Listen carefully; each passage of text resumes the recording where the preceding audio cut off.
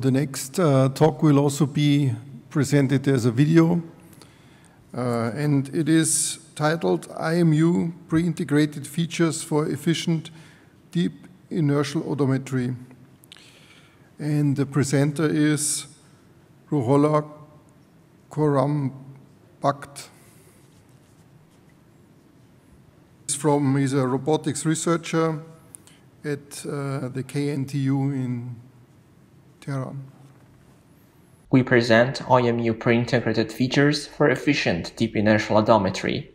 Inertial odometry is a task of inferring the incremental metric movement of a device with respect to its previous pose and based on the information provided by its onboard IMU sensors. These days, IMU sensors are inexpensive and power efficient and can be readily available on various devices and robotic platforms such as drones, autonomous vehicles, and smartphones and watches. In particular, IMUs measure the instantaneous 3D angular velocity and specific forces applied to the device in its own coordinate system. The measurement model for this sensor is shown and relates the measurements to their physical quantities in the real world. The frame W represents the static observer and the coordinate B is attached to the device of interest and we want to track it. MEMS IMUs are affected by various environmental factors such as temperature and body vibrations of the device, which leads to two major measurement errors. First, the physical quantity of interest are corrupted by additive Gaussian noises, which here are shown with the eta G and eta B variables for the gyroscope and accelerometer in the measurement equations. The more challenging source of error is the time-varying offset in the measurements. This offset changes with time and it is a variable that depends on temperature and the age of the device and may not be compensated for by a one-time calibration routine. It is also important to note that the measurements are represented in the sensor's local coordinate frame.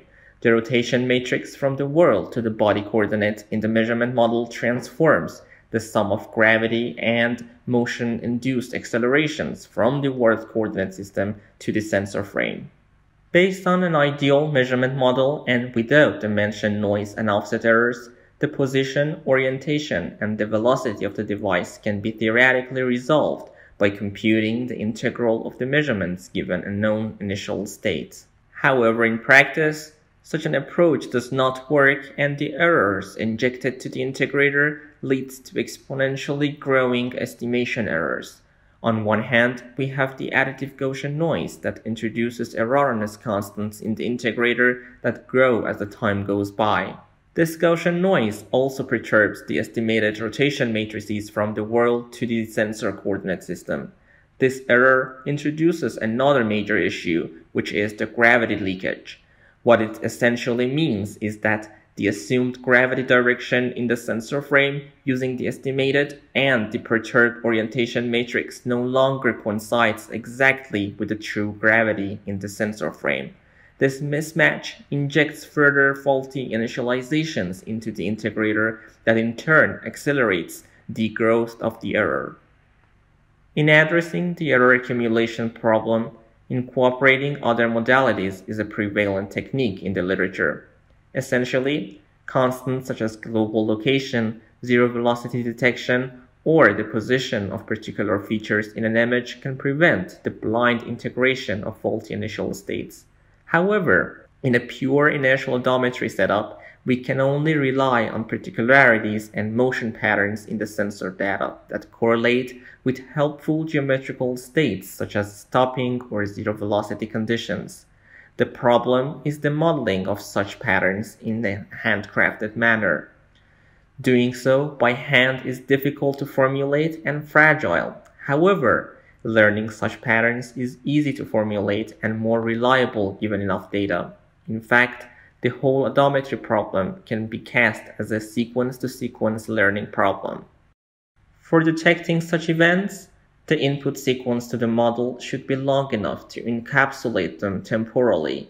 On the other hand, based on our domain knowledge on the measurement model of an IMU, we know that for accurate integration and motion estimation, the integration step, and therefore the IMU sampling frequency should be as high as possible. The combined effect of these two requirements is that the input sequences that need to be processed needs to be very long. Learning-based models for such long sequences are challenging to train and require lots of computation cycles per inference. As a result, we are facing a dilemma. Model-based approaches are computationally efficient, but not good standalone choices, while learning-based systems are compute-hungry and challenging to train on very long sequences. To address this problem, we borrow ideas from the Visual Inertial SLAM community. The goal of Visual Inertial SLAM is to jointly infer the camera trajectory and the geometrical structure of the scene. The state-of-the-art classical approaches rely on a factor graph to model the measurement consistency of the visual inertial observations with the optimization states, which are represented as nodes in the factor graph and constrained together by measurement factors. A similar dilemma in this formulation is that incorporating new optimization nodes per IMU sample is extremely computationally expensive and impossible to solve in real time. To address this challenge, batches of IMU samples between keyframes in the graph are integrated and form single geometrical constraints. This integration-based constraint is defined to be independent from the initial states and are called preintegrated IMU factors. We import this idea to learning-based inertial odometry problem. With this, we get a domain-aware preprocessing step that transforms the long raw IMU sequences into short features that preserve the important geometrical motion information embedded in the compressed batches. We can then feed these input features to any arbitrary learning model to infer geometrical motion. In order to evaluate this idea, we try to learn inertial odometry based on both raw IMU and preintegrated features. Our main experiment has been carried out using the KT odometry dataset and for the task of inertial odometry in autonomous vehicles. We chose this domain because it is expected to contain underlying motion patterns and it is governed by a specific non-holonomic kinematic model. These underlying data patterns are suitable for evaluating a learning-based odometry system, and the application is attractive because it provides an interceptive ego-motion modality for autonomous vehicles, which is independent from the scene. We formulate our learning problem as a sequence-to-sequence modeling. The input is a batch of 50 PI features corresponding to 500 raw IMU samples for windows of 5-second measurements. The output is a batch of 56 dimensional SE3 Lie algebras which map to SE3 transformation matrices that represent the vehicle's motion during time intervals of 0.1 second. We draw inspiration from the double integration form of the IMU pose estimation model and adopt a 2-layer bi-LSTM architecture as our baseline. We also train the same model using raw and a naively downsampled version of it for comparison purposes. In order to train our models, we use the LiDAR ground truth available in the KT odometry dataset. For each inference in the training batch, we map the output of the model to odometry transformations and formulate the geodesic distance between these predictions and the ground truth expected values. Finally, we scale each motion axis using the empirical scale matrix computed as the empirical covariance of odometry steps in the dataset. As expected, we observed a significant training and inference speedup due to the significantly shorter PI features compared to the raw measurements. We also noted that the performance of the model trained using the PI features was significantly higher than a baseline trained using the raw data. We believe that the induced bias in computing the PI features alongside the significantly shorter sequences have helped the model to capture the task distribution more efficiently. In order to verify that the shorter length of the PI features is not the sole reason for its superior performance, we also trained the model using a downsampled version of the raw data. We observed that the induced bias in calculating the PI features has indeed been the main reason for the improved performance, because the prediction accuracy of a model trained using only these downsampled measurements was worse than both baselines trained with raw IMU and PI features. Now that we have seen PI features are effective and efficient for the task of inertial odometry, we change the motion domain to human walking and implement our idea on an embedded microcontroller. Similar to the autonomous vehicles domain, we expect the existence of helpful motion patterns in human walking for better pedestrian inertial odometry. To test this idea and also the effectiveness of PI features for this domain, we use the Oxford I/O dataset to train our model. We train a model to predict the incremental motion of a user who holds a phone in various configurations. For easier implementation on a microcontroller, we use a CNN architecture and change the training setup into a sequence to label modeling. Particularly, the output of our model will be the polar vector corresponding to the pedestrian's displacement within 2-second time intervals. We also take the IONET 2-layer BiLSTM architecture as the baseline, which is the model introduced by the authors of the Oxford I/O dataset. We train this baseline using the PI features and raw IMU data as input. The output of the model is taken to be the polar displacement of the user during each time interval. We compute the training labels using the 6D poses from the Vicon ground truth available in the dataset. The MSE losses for the stride and heading displacements are balanced to ensure stable training of both outputs.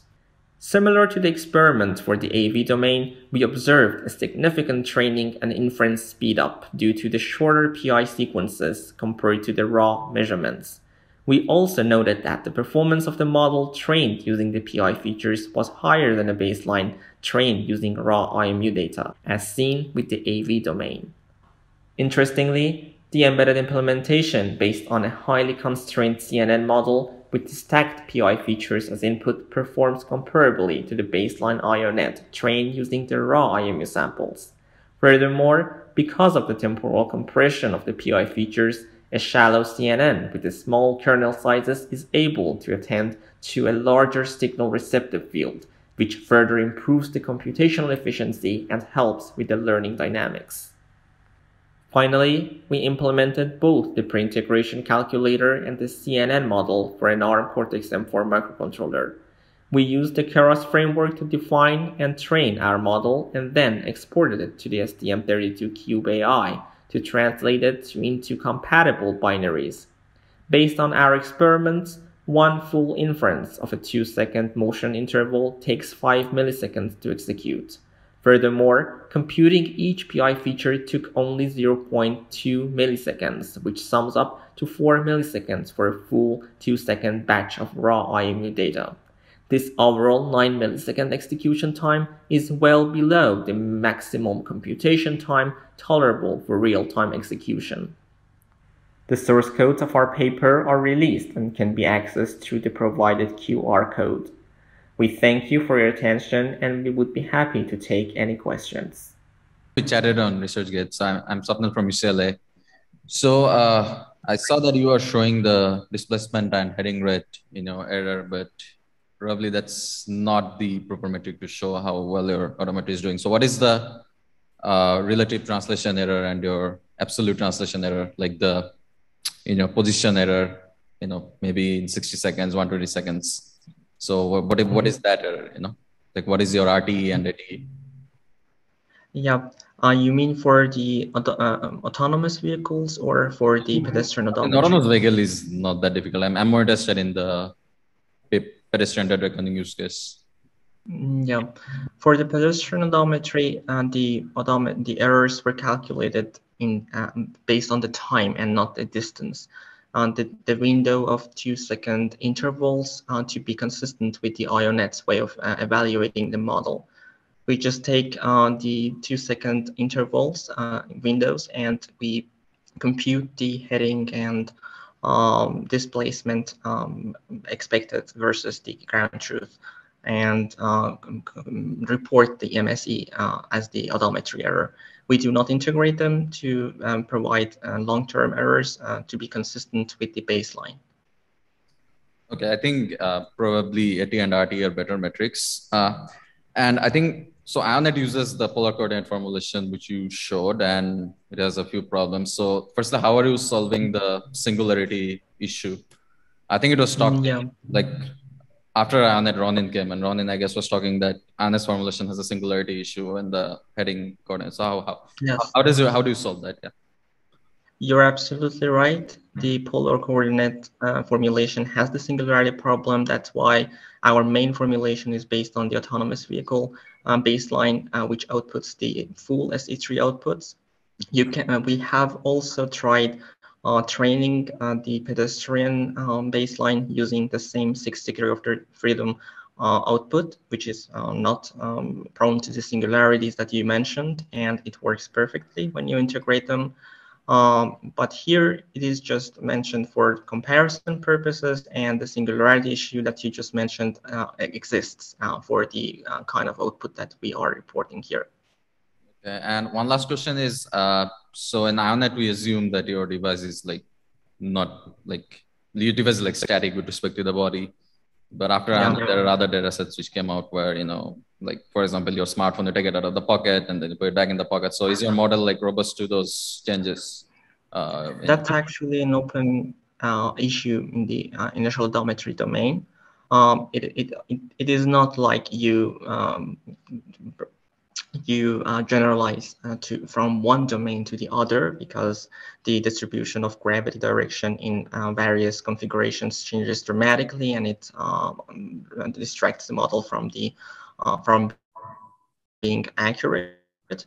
The way we train our model is that we train on the same category and we test on the same category, but on the test set a distribution that is not seen during the training time.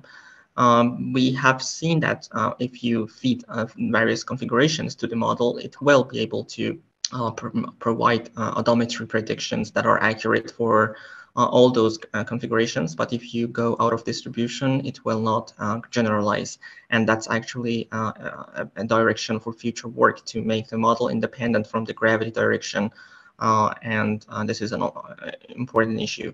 One idea might be to utilize an estimated orientation from classical methods and just remove the gravity direction from the accelerometer readings, and then use the pre-integration to compute the pre-I features. And that would make it, in theory at least, more robust to that category variations. Okay, thank you. You're welcome. Time for one or two more questions. I would actually have a question. How did you choose for the compression rate of your PI features? I mean, you use 10 or 20, but did you do some optimization there? We haven't done any optimizations, but the interesting observation was that we could easily go to 20 and 30, and they all provided sufficiently good results. But the choice is coming from the baselines that we were comparing against. For the autonomous vehicle domain, we chose the 10 because the frames were provided every 10 IMU samples, and the ground truth were also provided at that rate, and we wanted to maximize the number of our training samples, so we went for 10. And for the pedestrian odometry, our baseline IONET reported running its models with a stride of 10, and to be able to compare more efficiently with that baseline, we went also for 10. But in the previous version of our research, which is also available on arXiv, there is an experiment where we do with other compression factors, and they also provide sufficiently good results. The trade-off is that when you increase the compression, you also are filtering the high-frequency contents from the IMU data. And these high-frequency contents can help the model to distinguish the particular patterns that can be inferred from those high-frequency contents. And our theory is that if you go for higher comparisons and remove those contents, you need to incorporate them in some sense. And for our future direction, we are incorporating spectral features alongside PI features to be able to actually compress the PI features even further and maintain the high frequency contents. Thank you. I'd like to thank you for being available late at night for us. And thank you for having me. And we are very thankful for our sponsors. The premier sponsor this year is Edge and Pulse. And then executive sponsors are ARM, DeepLight, Qualcomm, and Syntiant. Platinum sponsor, Analog Devices, BrainChip, Infineon, Clickertech, Latent AI, NXP, Reality AI, Renaissance, Sony Semiconductor, and Synaptics. Really very diverse company, great companies who are really driving tinyML forward. And gold sponsors for the Hub, Micro AI, Prophecy, Seed Studio, SenseML, ST Microelectronics, SynSense, XMOS. And we have a list of civil sponsors: Avion Devices, Aspinity, Seva, EMSA, Greenwave Technologies, Grovity, Hymix, HOTG, Imagimob, ITMIS, Lattice, Nota, OmniML, PixArt, Plumerai, Kixo, Rachner, Rixen, SAP, StreamAnalyze, Texil, and Google. So we are very thankful for their support and, more importantly, for them being part of this community and driving it forward.